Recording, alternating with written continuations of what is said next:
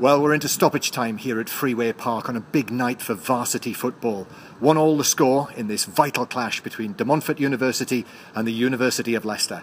There's a lot of tired legs out on the field, but at this stage of the competition there can only be one winner. It's a question of who wants it more.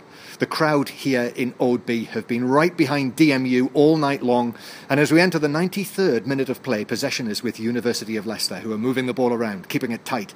But here comes DMU's Jake Evans with a challenge, moving in and muscling the ball from the opposition.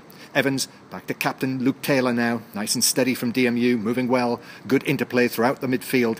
Taylor on the ball, sidesteps a challenge from the University of Leicester centre-half. Big crossfield ball to Kwaku Boateng, who picks it up on the wing, neatly turning past his opposite number. Boateng looks up, sees the run from Matt Harrison and plays the through ball. And oh, it carves straight through the heart of the defence. Harrison, now on the edge of the 6-yard box, looking for support. He's been harried by 2 or 3 University of Leicester shirts, using their big physical presence. But Harrison drops the shoulder and twists away. He chips the ball up into the air, and now, charging forward, it's Marcus Edwards. Edwards rushes in and smashes the volley, a rocket which rips past the fingertips of Leicester Uni's keeper and hits the back of the net like a bullet.